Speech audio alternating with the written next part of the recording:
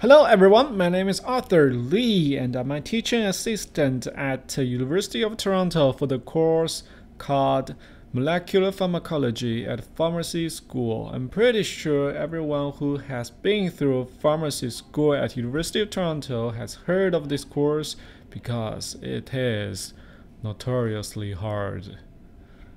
Not really. I took this course in my undergraduate. I think it is pretty cool. Alright, that's a lie. Alright, let's cut the crap and get into this. This is gonna be my first video and we will talk about hydropathy plot. Before we talk about hydropathy plot, let's review what cell membrane looks like. As you can see in this cartoon, the cell membrane is mainly made up of sperm-like lipid molecules.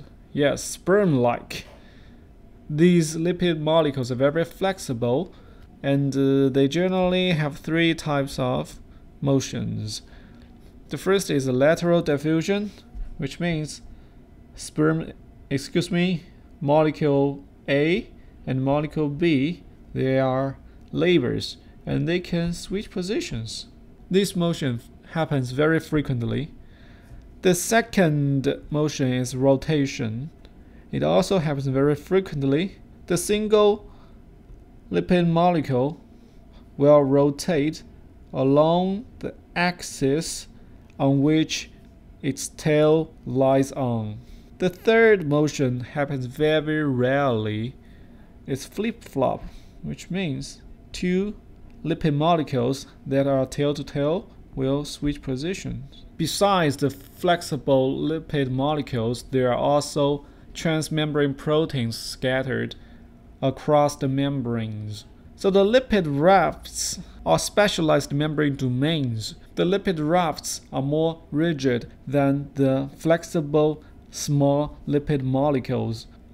Lipid rafts, as shown in this cartoon, contain high concentrations of cholesterol, sphingomyelin, gangliosides, and saturated fatty chains. Acetylcholine receptor is one of the very important transmembrane proteins. It has 5 subunits, 2 alphas, 1 beta, 1 gamma, and 1 delta. For each subunit, there are 4 cylinders. 1 cylinder means 1 alpha helix. There is also an intracellular loop between the number 3 and the number 4 alpha helices. These alpha helices are buried in the cell membrane, meaning that they are very hydrophobic, or they are mainly composed of hydrophobic amino acids. And now we are going to talk about hydropathy plot. So on the x-axis of the hydropathy plot is the residual number of amino acids, and on the y-axis is the hydropathy index. The red zigzag line on this plot does not represent the hydropathy index of a single amino acid. It does represent the average value of the hydropathy index of a window size of amino acids. The window size can be 3, 4, any number you want. There are 20 amino acids, and for each one of them, there is a corresponding numerical value. The 20 different values are called polarity scale for the amino acids.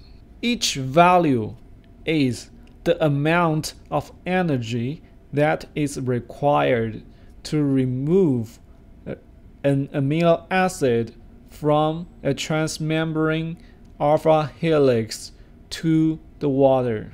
So we have a alpha helix here. It is buried in the cell membrane. The alpha helix is composed of a chain of amino acids. And now you want to remove one of the amino acids from inside the membrane to water. As you all know, this region of the membrane is hydrophobic. the amino acids that make up of the transmembrane region are hydrophobic as well. Therefore, if we want to remove a hydrophobic amino acid from a hydrophobic region to water, it is hard and it requires energy. In this case, the energy is positive.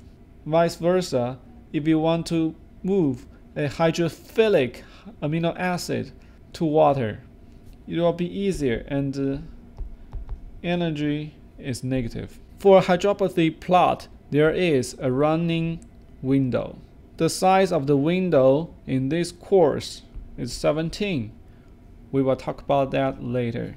So how do people construct a hydropathy plot? Let's say you have a chain of amino acids, a long chain.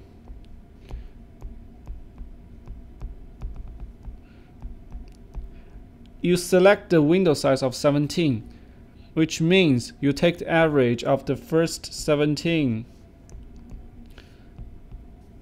polarity index, and the middle number of 17 is 9. You report number 9 on the x-axis, and then you move the window by 1. So you are taking the average from number 2 to how many? Number 18. And the middle number of number 2 to number 18 is number 10. You have another average polarity index, and you report the average value at location 10. That is why you don't see the Y values of the very first few amino acids. Because even if you are taking average from number 1 to number 17, the first number on the x-axis is the middle point of number 1 to number 17. It is 9. And there is no value for number 1, number 2, number 3 on the x-axis. So let's talk about the window size. In this course, 17 is the window size. It's the best window size for identifying the alpha helix. Why? Because 17 is the number of amino acids you need to make up a transmembrane alpha helix. So from here to here, there are 17 amino acids. If you are running the window from this region, you will get most likely a negative value because this region is hydrophilic region.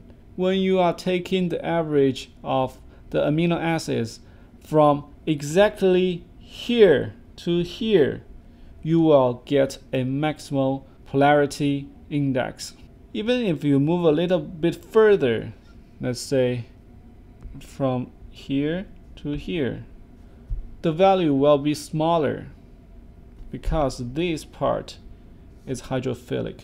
A window size that is either too small or too big will be non-informative. Therefore, you will see a peak for a alpha helix, as you can see here. Thanks for watching. Hope this helps.